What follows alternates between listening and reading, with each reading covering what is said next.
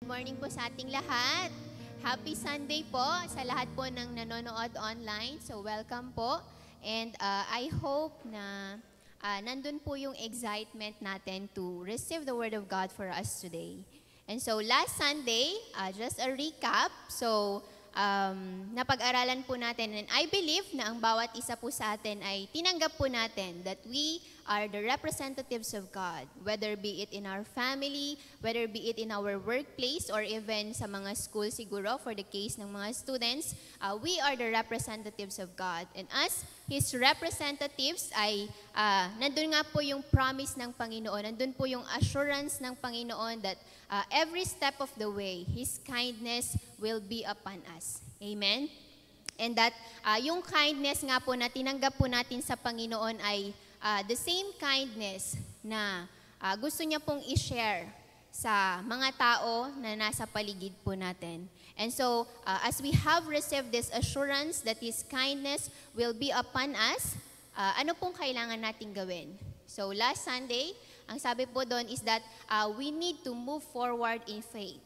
We continue to move forward in faith. So in chapter 2, Joshua received through the life ng dalawa pong spies na ipinadala. So natanggap po nila yung assurance that God will give them the promised land na ipinangako ng Panginoon sa kanila. Because dun nga po, according nga po dun sa report ng dalawang spies na nakalap po nila kay Rahab is that the people in Jericho are already melting in fear. Hindi pa man po sila nakakapunta, sila Joshua and the Israelites sa Jericho, the people are already melting in fear before them. Kasi nga ang sabi po doon is that God had already prepared the place for them. And so, ano po yung susunod na gagawin ni na Joshua? So ito na po yung isa sa mga exciting na step or next na gagawin po ng mga Israelites. So ano po kailangan nilang gawin after receiving the assurance na ibibigay nga ng Panginoon ang promised land sa kanila. So they need to move forward and cross over the Jordan River.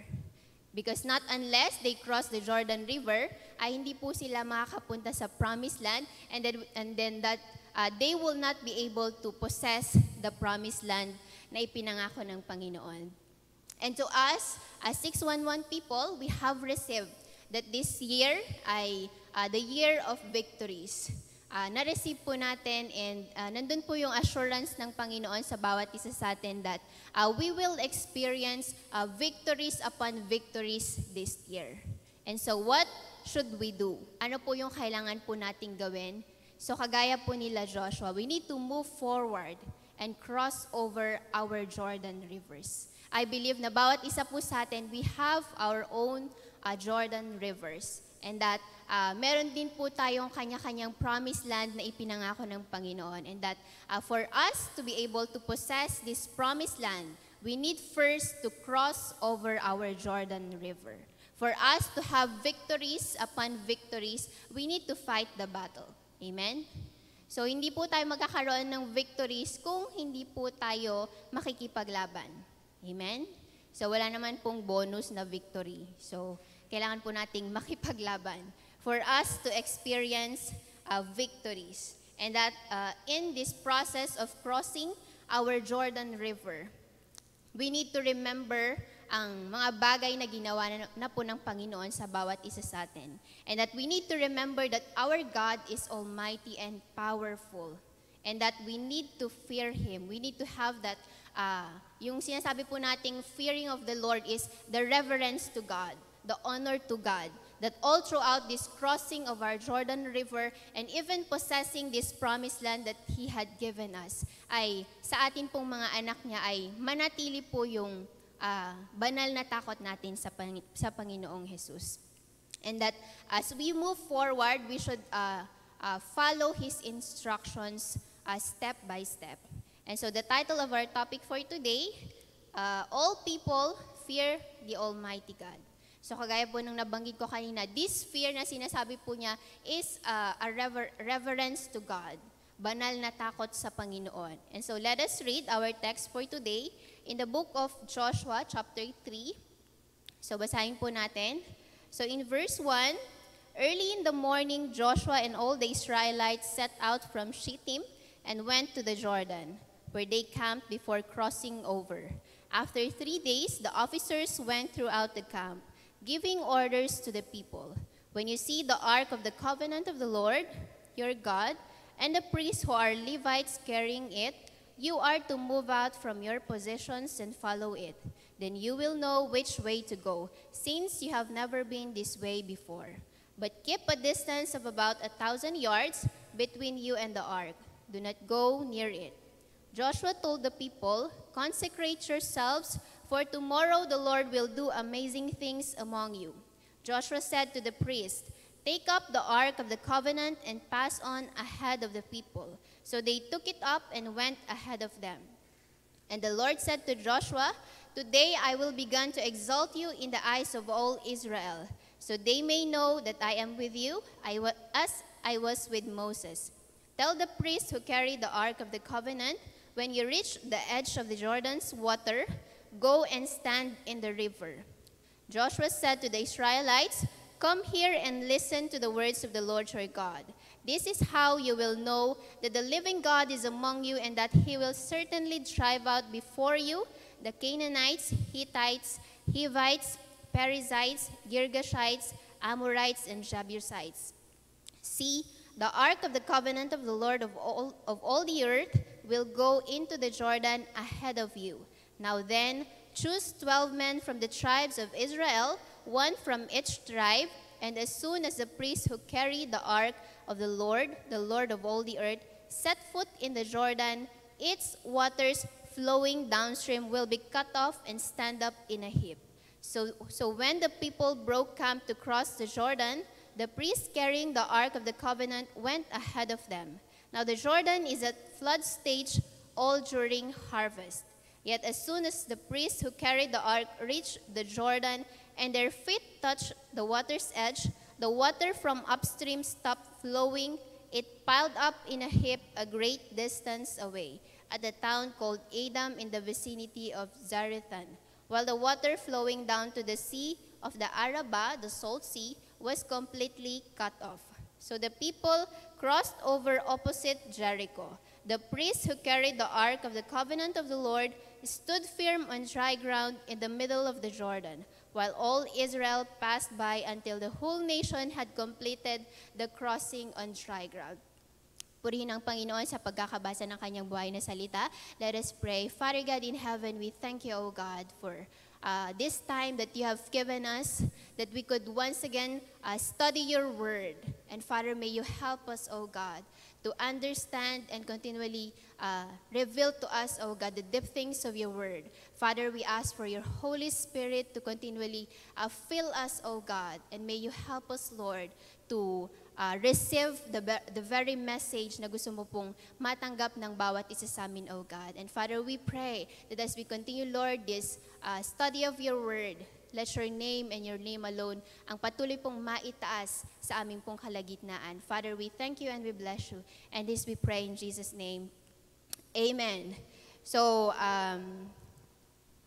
all people fear the Almighty God. So nakita po natin dito that in chapter 2 ay natanggap na po nila yung assurance na ibibigay ng Panginoon ang promised land sa kanila based dun sa report ng dalawang spies. And that they need to cross over the Jordan River. So bago po nila ma-possess yung promised land is that they need to cross over the Jordan River. And I believe that the same is true sa atin po. As we claim that we are the Joshua generation, before we possess the promised land na ibinigay ng Panginoon sa bawat isa sa atin is that we need to move forward. Kagaya nga po ng sabi ko kanina, we need to move forward and fight our battles for us to have the victory. And makikita po natin dito that in verse 1, ang sabi po dito, early in the morning, Joshua and all the Israelites set out from Shittim and went to the Jordan, where they camped before crossing over. So nakita po natin yung attitude ni Joshua and the Israelites that even before, hindi pa po nila alam kung paano nila tatawirin ang Jordan River. But then nandun po yung kanilang faith, nandun po yung kanilang obedience. They already moved forward. Pumunta na po sila dun sa opposite side ng Jordan at dun na po sila nag-camp. So in verse 2, so after 3 days, the officers went throughout the camp, giving orders to the people. So, yung mga officers po for 3 days, now imagine, if we will recall, almost 3 million po yung mga Israelites. Kaya naman po inabot sila ng 3 days for them to be able to convey yung instruction ng Panginoon. So, of course, nung mga time po nila, wala pa po silang mga megaphones na kagaya po sa atin, na saglit lang ay marereceive na natin yung instruction na bawal lumabas. So, wala din silang mga technologies pa noon na pwedeng tawagan lang sila or mag-group chat na ganito yung gagawin natin before tayo mag-cross ng Jordan. So, it took the officers 3 days bago po nila ma-convey yung order ng Panginoon on how they will cross over the Jordan River. And so, ano po yung order na tinanggap nila? So, ang sabi po in verse 3, when you see the ark of the covenant of the Lord your God and the priests who are Levites carrying it, you are to move out from your positions and follow it. Then you will know which way to go. So during that time, maybe yung cloud or pillar of cloud or pillar of fire na sinusundan po ng mga Israelites during that time ay wala na po. Kaya naman yung nagsilbing guide po nila na susundan nila is the Ark of the Covenant of the Lord. So, ang sabi po dun sa order, kapag nag-move yung Ark of the Covenant of the Lord na buhat po ng mga priests, ay yung mga Israelites, they need to follow it. So yung Ark of the Covenant of the Lord, this signifies the presence of God. So makita po natin that sa buhay po ng mga Israelites, God moved ahead of them. Nakita po ba natin yon? That God moved ahead of the Israelites. So ang gagawin po ng mga Israelites is that they need to follow yung presence ng Panginoon. And the same is true sa atin pong mga buhay. For us to be able to cross our Jordan River, for us to be able to be victorious sa ating pong mga buhay, is that we need to follow the presence of God. Hindi po natin dapat unahan ang Panginoon. Kasi pag ganun po yung ginawa natin, for sure, matatalo po tayo. So the key is that we need to let God move ahead of us. And that as His children, we need to follow His presence. Susundan po natin ang presensya ng Panginoon. And that, gusto ko lang pong i-take note po natin dito sa verse 4. Ang sabi po dun sa instruction, so after na mag-move ng mga priests, na nagbubuhat ng Ark of the Covenant of the Lord, so meron pong additional na instruction. So meron po silang distance na kailangan pong i-maintain. So, ang sabi niya dito, but keep a distance of about 1,000 yards between you and the ark. Do not go near it. So, ito po yung additional na instruction. Now, ang nakalagay po dito na distance dapat ng mga Israelites dun sa Ark of the Covenant is about 1,000 yards. So, ang 1 yard po, that's equivalent to 0.914 meters. So, yung 1,000 yards, that's 914 meters. So, kulang-kulang na 1 kilometer. So, yun po yung distance na kailangan pong i-maintain ng mga tao with the Ark of the Covenant, signifying yung presence ng Panginoon. Now, ito pong distance na to is pwede po natin siyang ihalin tulad sa distance ng distance ng earth with the sun. So the sun is the presence of God and the people is the earth. So yung distance po ng earth with the sun is sakto lang. Kasi pag masyado pong malapit yung earth sa sun, ano pong mangyari? So masusunog po ang earth. Pag masyado naman po siyang malayo, mag-freeze. Okay, so sakto lang. So ganun din po yung distance dapat nila sa Panginoon. Pag masyado pong malapit, anong mangyari sa kanila? So, a lot of accounts in the Bible is, ang nangyari po sa kanila is namatay sila because no one can stand the holiness of God. So dapat hindi po masyadong malapit and hindi rin po masyadong malayo kasi hindi na po nila makikita. So they need to maintain the distance ng mga tao and with the presence of God. So the same is true din po sa ating pong mga buhay. We need to, as we follow yung presence ng Panginoon is that hindi lamang po tayo susunod, but we also need to maintain yung distance po natin sa Panginoon. And then in verse 5, ang sabi po dito, Joshua told the people, "Consecrate yourselves for tomorrow, the Lord will do amazing things among you." So that is our first point. So believe God will do wonders. Believe that God will do wonders sa atin pong mga buhay. But before God can perform wonders, before God can do amazing things sa atin pong mga buhay, ang sabi po dun sa verse 5, we need to consecrate ourselves. Consecrating ourselves means sanctifying ourselves. Pag sinabi po nating we need to sanctify ourselves, we need to separate ourselves from all unclean things and wholly devote ourselves to God. So, yun po yung isang instruction sa mga Israelites that they need to sanctify themselves. They need to separate themselves from unclean materials or unclean things and devote themselves wholly to the Lord. And I believe that the same is true for us.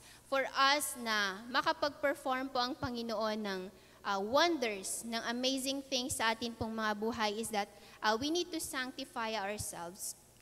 So sa mga panahon po natin ngayon, paano po natin i-sanctify yung ating pong mga sarili? We need to separate ourselves from the things of the world, from the desires of our flesh.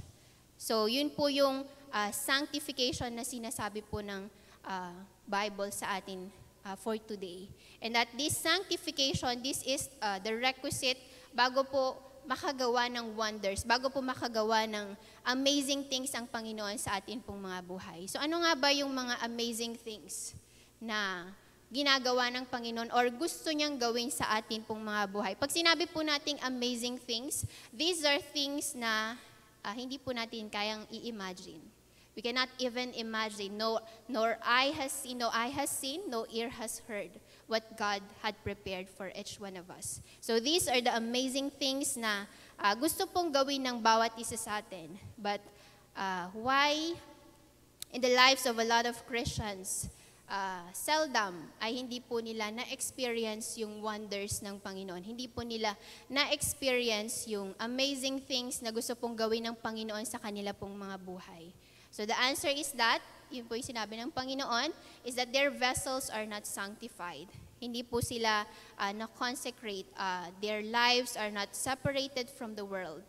Their lives, nabubuhay pa rin po sila sa desire ng kanila pong flesh. Kaya naman po, kahit gustong-gusto ng Panginoon to do wonders sa kanila pong mga buhay, ay hindi po niya magawa because unclean pa po yung kanila pong mga vessels.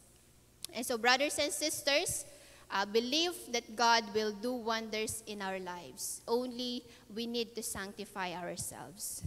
So, God will do amazing things sa ating pong mga buhay. So, ano ba yung mga typical na example ng amazing things? So, alam mo ba, nakakakain kami ng 3 times a day. Di ba amazing? Amazing po ba yun? If we will evaluate? Actually, it's not. That's only ordinary. So, hindi pa po yun amazing. Kasi even unbelievers, nakakain po sila, may merienda pa nga, di ba? So, these are not amazing things. So, example po ng amazing things. So, ngayon po, nakaka-experience po tayo ng mga pandemic, ng crisis sa ating pong economy. Pero ikaw, nakabili ka ng lupa. Nakapagpatayo ka pa ng bahay. Di ba amazing? Amazing. And, crisis, so, konti lang yung pera ng mga tao, pero si Globe, binigyan ka ng free na phone. Diba? iPhone, latest model pa. Amazing. Diba? And ngayon din po is crisis. Pero nakapag-save ka. Diba? Nung hindi crisis, wala ka ma-save. Diba? Pero ngayon, na-crisis, nakapag-save ka. So, amazing. And ngayon po, nasa ECQ po tayo, tama? So, hirap na hirap po tayo sa public transport. Pero, bibigyan ka ni Lord ng sasakyan. Amazing, di ba?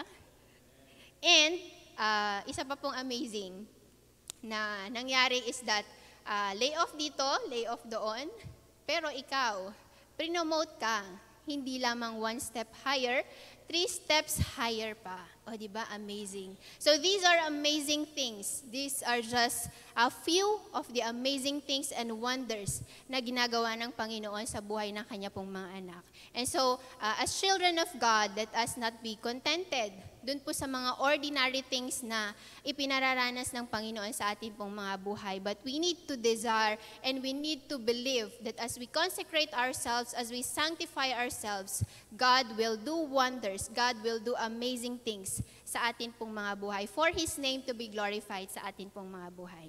Amen? Amen. And then in verse 7, so sabi po dito, and the Lord said to Joshua, today I will begin to exalt you in the eyes of all Israel, so they may know that I am with you as I was with Moses.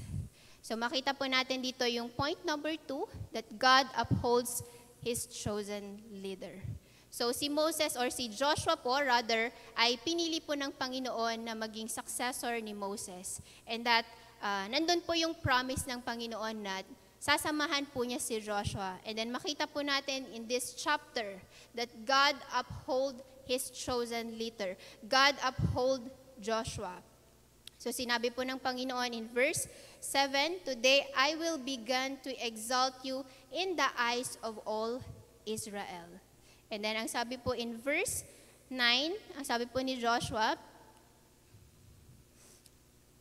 so basahin natin yung 7. So today I will begin to exalt you in the eyes of all Israel, so they may know that I am with you as I was with Moses.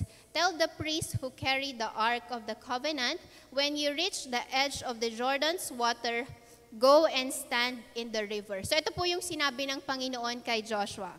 Pero makita po natin in verse 9, ang sabi po ni Joshua sa mga Israelites, come here and listen to the words of the Lord your God. This is how you will know that the living God is among you and that He will certainly drive out before you the Canaanites, Hittites, Hivites, Perizzites, Girgashites, Amorites, and Jebusites. See, the ark of the covenant of the Lord of all the earth will go into the Jordan ahead of you. Now then, choose 12 men from the tribes of Israel, 1 from each tribe. And as soon as the priests who carry the ark of the Lord of all the earth, set foot in the Jordan, its waters flowing downstream will be cut off and stand up in a heap. So nakita po ba natin yung difference ng sinabi ng Panginoon dun sa sinabi ni Joshua sa mga Israelites? So ang sabi po ng Panginoon, as the priest will na nagke-carry nung Ark of the Covenant of the Lord, as habang ilalagay nila yung paa nila dun sa Jordan, so they need to stand there. Tatayo lang po sila. Actually, hindi pa po sinabi ng Panginoon kung paano niya hahatiin yung Jordan River. But then, makita po natin dun sa statement ni Joshua, na ang sinabi niya po, as they stand dun sa water, kapag matatouch na po ng feet nila yung tubig is that maka-cut off po siya and it will stand in a heap. So, hindi po siya kagaya ng ginawa ng Panginoon sa Red Sea. Kasi sa Red Sea is that, nag-wall yung tubig, both sides. Dito po kasi sa case ng Jordan River is that flowing po kasi siya. So, yung sa right side, yun lang yung nag-hip. Stand in a hip, na-cut off siya dito. Okay, so mamaya aralin natin kung paano yung ginawa. Okay, so God can defy even science, yung gravity. So, our God is really all-powerful. So, gusto ko pong makita natin dito how amazing yung ginawa ng Panginoon through the life of Joshua. So, in verse 15, so, intindihin po muna natin, i-analyze po muna natin kung ano yung kondisyon ng Jordan River during that time. So in verse 15, ang sabi po dito, now the Jordan is at flood stage all during harvest.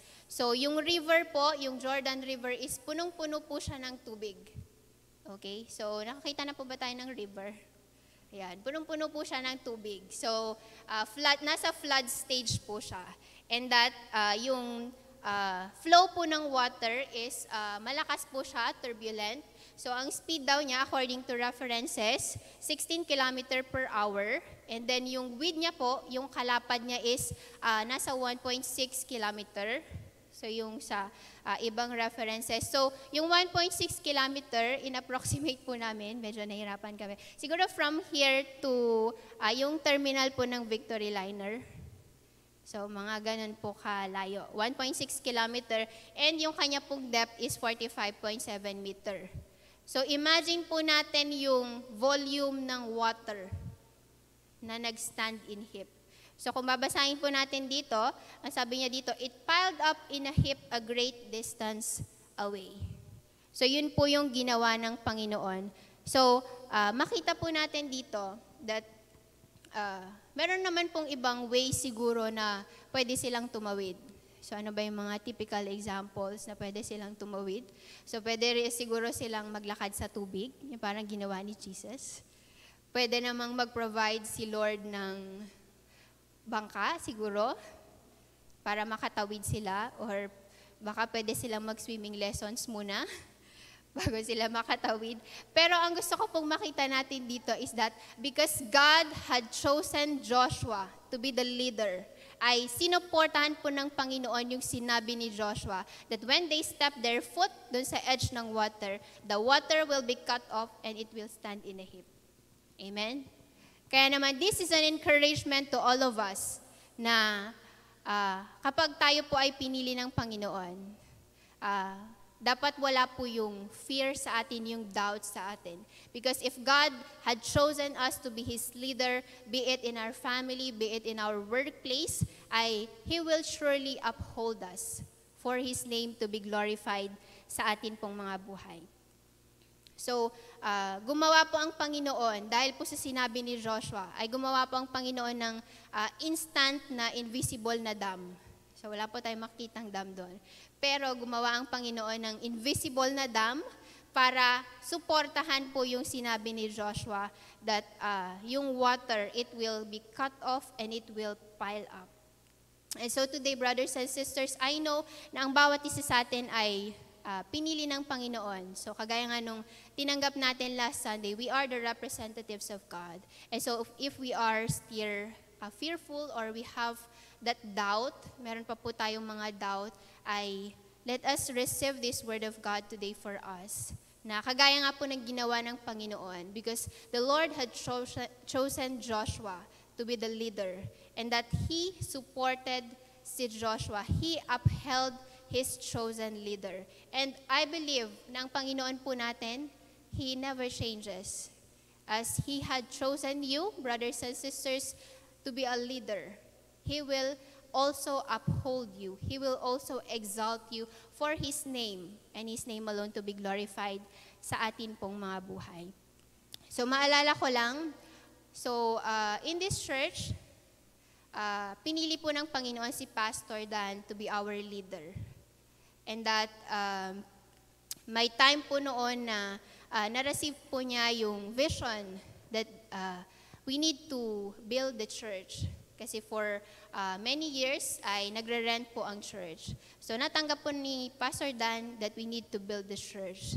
And that nung mga panahong yon, so alam po ni Ate Chris, wala po tayong fund para sa building.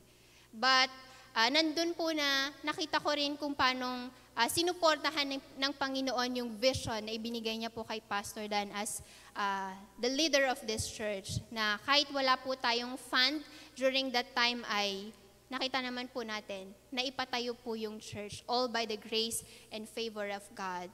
At ang bawat isa po sa atin ay ginamit din ng Panginoon para ma-exalt or ma-upheld the leader that God had chosen. So, in the Bible, marami rin po tayong makikitang mga classic examples of how God uphold His chosen leader. So, example for the life of Moses, for the life of David, for the life of Saul. So, these are just few of the people, the chosen leaders of God na talaga naman pong itinaas ng Panginoon for His name and His name alone to be glorified. So, makita po natin that in the life of these leaders, actually they are not perfect. So, as we are, Hindi rin po tayo perfect. We have a lot of weaknesses, and we always need to remember that it's all by God's grace na pinili po tayo ng Panginoon, not because of our qualifications. Kasi kung dahil lang sa qualification po natin, actually disqualified po tayo. But it's all by God's grace na pinili po tayo ng Panginoon na ni-raise up po tayo ng Panginoon. And that gusto ko pong makita natin that no matter how many weaknesses we have, no matter how incapable we may be, so long na nandun po yung willingness natin to obey God and to fully commit ourselves wholly to God, ay nandun po yung i-equip po tayo ng Panginoon, susuportahan po tayo ng Panginoon, and God will exalt us, God will uphold us for His name to be glorified sa atin pong mga buhay. Amen? And so, gusto ko lamang pong i-share of how God upheld me sa akin din pong buhay. So God had chosen me, it's all by His grace. And nakita ko din po doon how God had supported me, how God had equipped me for His name to be glorified sa akin pong mga buhay. So all of you, alam na po that I am a product of a broken family. So as you can see, hindi rin po ako ganun physically healthy. So yan, madami na po ako records ng natutumba. So, physically weak, I am timid, and before, I am really, takot po akong tumayo sa harap ng maraming tao. Kasi I really have this stage fright that even nung college, hindi pa man din ako yung tinatawag ng teacher na mag-recite, pero nanginginig na ako. So, ganun po ako noon. And I'm not really good in communicating orally kasi bihira din po ako magsalita. But I know that it's all by God's grace that He chose me, that He raised me up. And when I offer my life wholeheartedly to God, and nandun po yung willingness ko to follow Him, it was just so amazing how He'd been equipping me and supporting me and upholding me. So the Lord had been doing a lot of great wonders, amazing things sa aking pong buhay. And one of which is yung nga pong aking opportunity to be able to finish yung aking pong masteral degree sa University of the Philippines na ako po ay scholar ng government. So, during that time, wala pa po akong TOR that time, transcript of record, pero nag-open na ang Panginoon ng regular work for me sa CSU. So, as a regular faculty. So, amazing, kasi, ano yung definition natin na amazing kanina? You have never imagined. Actually, hindi ko po in-imagine na ako po ay magiging teacher. So, I know it's all by God's grace, and meron pong purpose ang Panginoon kung bakit doon niya po ako nilagay. And that, wala pa pong 2 months after kong ma-receive yung aking appointment as a regular faculty, ay inassign na po ako as the head of the department ng agricultural engineering. So, nakita ko po doon how amazing ang Panginoon, and that if He chose you as a leader, He will surely uphold you. He will surely exalt you for His name to be glorified sa iyo pong buhay. And sa ministry naman, ministry-wise, so before, ako po yung mere attendee, Ogen. So naalala ko po yung sabi ng cell leader ko before, na ako po yung cell member niya, among her cell members, ako po yung member niya na wala kang pwedeng ipagawa. Okay na siya, na nag-a-attend lang, dyan lang siya. Okay, so yun po yung description sa akin before. But I really praise God, and that I know that by His grace, that as He has chosen me na a leader, ay nag-open po ang Panginoon ng opportunities for me to serve Him in the church. So ako po ay nagsiserve in the different ministries sa church, and yung isa sa pinaka-amazing na ginawa ng Panginoon is that, nabanggit ko po sa inyo kanina na hindi po ako magaling magsalita kasi tahimik po ako. So takot na takot po ako sa stage, but it's really all by His grace na in-uphold din po ako ng Panginoon, at ngayon nga po ay nagagamit na po ako as one of the teachers of the church, at nandito po ako sa inyong harapan ngayon. Amen. So it's all by His grace, and I give back all the glory to God. And gusto ko pong makita natin doon that if God choose you, as his leader, he will surely uphold you for his name to be glorified sa atin pong mga buhay. Just like how God exalted Joshua in the eyes of all the Israelites. So sabi po niya doon in verse 14, that day the Lord exalted Joshua in the sight of all Israel, and they revered him all the days of his life. Gusto po ba natin ng ganito? That the people will revere us all the days of our life because of our God. And so, let us continue. Ano pong nangyari nung after na cut off ng tubig? So in chapter 4, i-continue po natin in chapter 4, in verse 15 to 18. Ayan. Then the Lord said to Joshua, command the priest carrying the ark of the testimony to come up out of the Jordan. So Joshua commanded the priest, come up out of the Jordan. And the priest came up out of the river carrying the ark of the covenant of the Lord.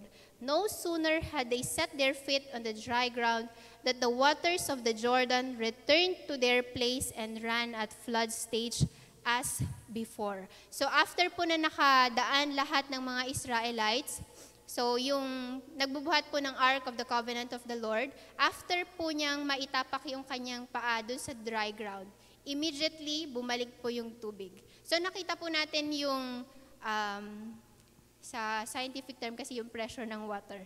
So malakas po yung pressure ng water, and imagine natin yung ilang oras na naka-hold siya, naka-pile up in heap. So after nung last na step nung priest is that bumalik agad yung tubig. So, ano yun? Paano ba natin i-describe? Na-imagine nyo ba? Hindi kasi ako magaling mag-describe. So, bumalik po yung pile ng tubig and bumalik siya dun sa dati niyang flood stage. So, makita po natin dun na maybe some of the Israelites, nandun po yung kanilang fear because of what they have seen. But we can see there na all throughout their journey, even nung hindi pa po sila nakakatawid sa Jordan River, ay prinotektahan po sila ng Panginoon. God's might had protected them para po sila makatawid sa Jordan River on dry ground. So imagine that dry ground sila tumawid. So 'di ba? Parang sa science, kung titingnan mo, it will took you how many hours, even days, para lang madry yung lupa. But then nakita natin doon how amazing and how powerful God is, that for His people na makadaan po sa Jordan River on dry ground, ay kaya po niyang hatiin yung tubig and nagpile up po yung water for them to be able to cross yung Jordan River on dry ground. And the same is true sa ating pong mga buhay. So kung aalalahanin po natin, it's been, I think, 1 year, magwa 1 year na po na may pandemic. But nakita po natin doon that God's might is really protecting us. Not only us, but even our families, na kahit yung iba po sa atin, mas especially sa mga market people, ay everyday pumapasok pa rin po kayo sa mga work. But nakita po natin doon that wala po ni isa sa atin na infect ng virus. Because I believe that as we continue to follow God, His might is protecting us, protecting you and me, and even our families, for His name to be glorified sa atin pong mga buhay. And so let us fear not in crossing our Jordan River, because God will be with us and His might will protect us. Kagaya nga po ng sabi ng Panginoon kay Joshua, be strong and very courageous, and that we need to cross the Jordan River for us to possess the promised land na ibinigay ng Panginoon sa bawat isa sa atin.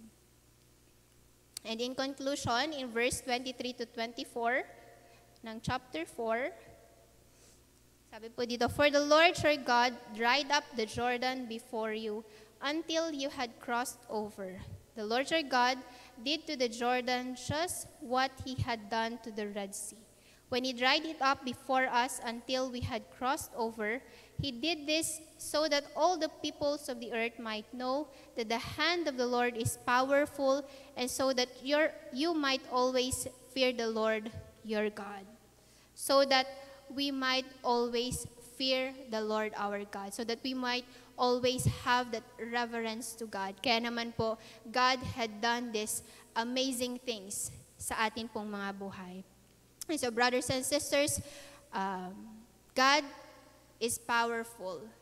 Wala pong, nothing is too hard for our God. That even the Jordan River, because of His great love sa Kanya pong mga anak, ay kinut off ng Panginoon ang tubig ng Jordan River for them to be able to cross on dry ground. So God had been wanting to do wonders sa atin pong mga buhay. But only let us sanctify ourselves and allow God to move ahead of us. And ano lang po yung gagawin natin is that we need to follow God step by step. We need to follow God in faith and to move forward and follow His presence. No matter how deep and wide our Jordan rivers may be, ang sabi po ng kanta natin kanina, the love of God is higher, the love of God is wider. Amen? And the love of God is deeper. We could definitely cross over these Jordan rivers that we have because God is with us. So this is the encouragement ng Panginoon sa bawat isa sa atin. Na magkakaiba man po tayo ng sitwasyon, magkakaiba man po tayo ng Jordan rivers, but God is telling us today that we need not to cross the river alone. Because just like how God did to Joshua and the Israelites, God moved ahead of them and dried the Jordan River for them to be able to walk, to cross the river on dry ground. And I believe the same thing ay kaya pong gawin ng Panginoon in our lives. No matter how deep, no matter how wide, no matter how strong may be yung flow ng tubig sa atin pong mga Jordan rivers, God is assuring us that because He is with us, He will move ahead of us for us to cross the Jordan River and for us to be able to possess the promised land that He had given to each one of us. Brothers and sisters, let us continue to come before the presence of God. As we sing this song, let us meditate. Let us continue to meditate on the words of God.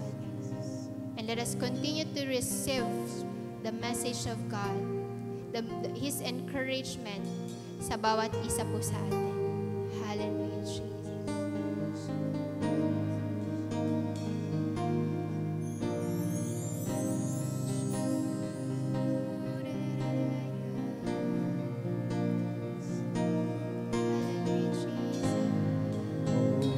Flow in this place, fill our hearts with your love. Your love surrounds us. You're the reason we came to encounter your love. Your love surrounds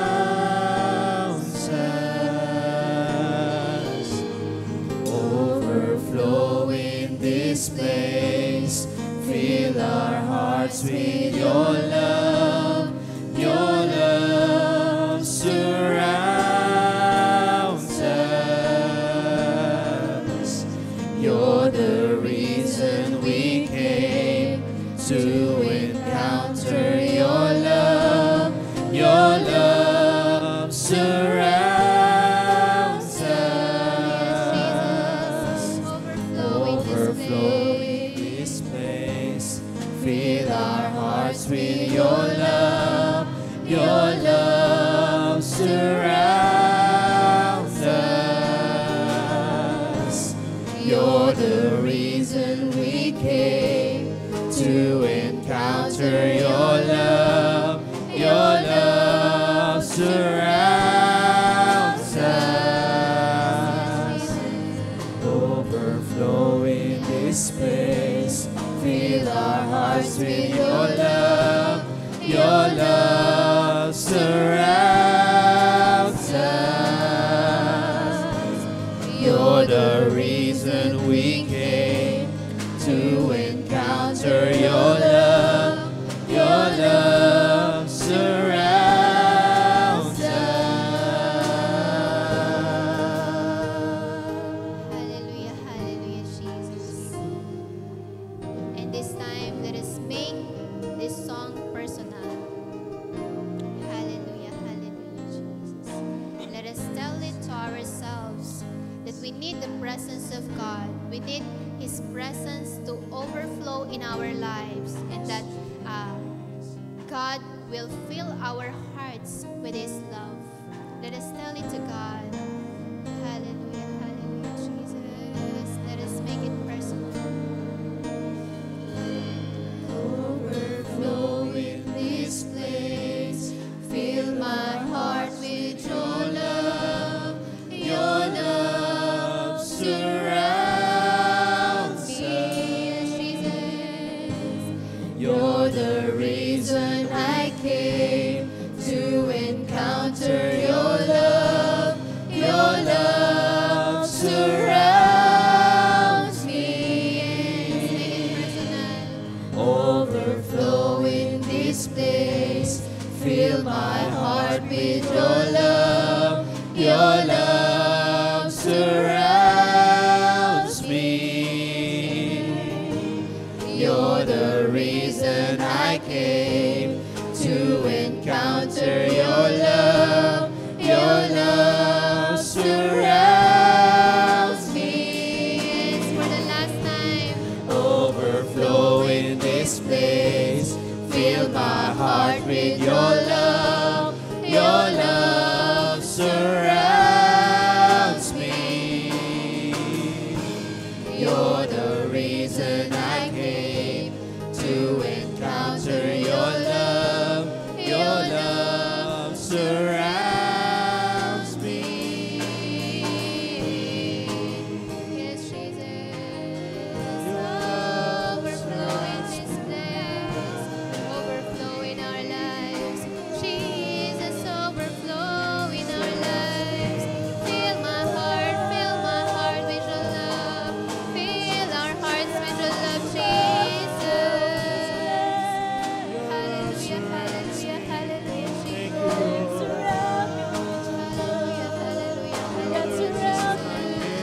Hallelujah, hallelujah, hallelujah, Jesus. I will follow you. Yes, Jesus. I will follow you. Hallelujah, oh God. hallelujah, Jesus. Hallelujah, Jesus. Yes, oh God, this is our prayer, that you overflow in our lives, that you fill our hearts with your love, oh God, and that your love will continue to surround us, oh God, because your love is higher, your love is wider, your love is deeper than all of these Jordan rivers that we have, oh God. And so, Father, we thank you.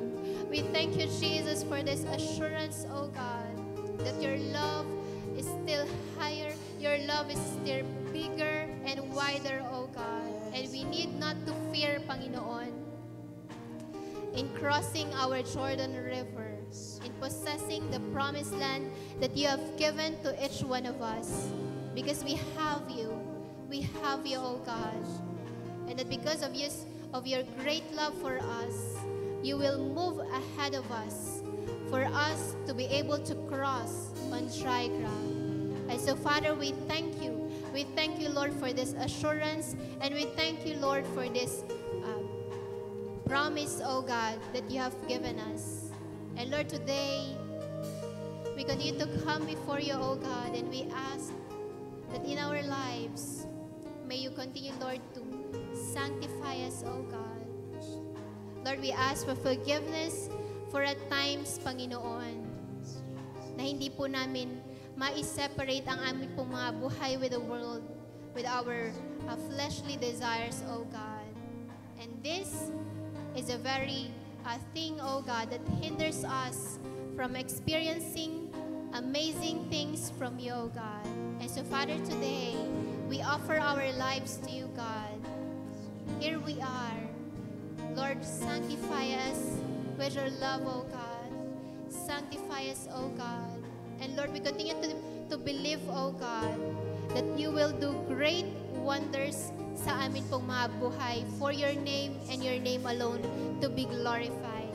And so, Father, we pray and we thank you, O God, for the sanctification na yun na nga pong ginawa sa bawat isa sa amin. And Father, we pray that may you help us to continually follow your presence, O God, to continually allow you, O God, to move ahead of us, O God, even in our journey, O God, in our journey of crossing the Jordan rivers that we have.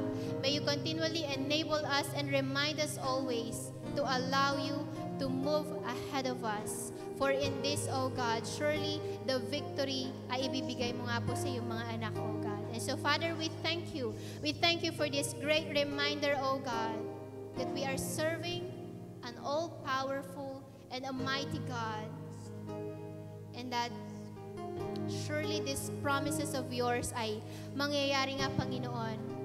And may you help us, Lord, that whatever circumstances we may be experiencing, O God, may you help us that as we continually move forward in faith, to always have that fear of you, to always have that reverence of you, O God. Father, we thank you, O God. And Lord, we thank you even for today, O God, for what you have done, O God.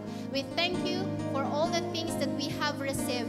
And Father, we pray that may you seal it, O God, with your Holy Spirit, that the enemy will not be able to snatch it, O God, from us. Lord, we thank you, O God. And Lord, we continue to speak your blessing upon our brothers and sisters, O God, na nakikinig, nanonood online, O God. You know their needs, O God. Father, we pray that in your might, O God, may you continue, Lord, to meet ang lahat ng kanila pong mga pangangailangan, O God. And Father, we continue to pray for your protection, O God, to be upon them, even for your provision, O God, na patuloy po nilang maranasan, O God. And in their lives, we pray that not only ordinary things ang kanila pong maranasan, O God, but starting today, they will experience great wonders. They will experience amazing things sa kanila pong mga buhay for your name and your name alone to be glorified.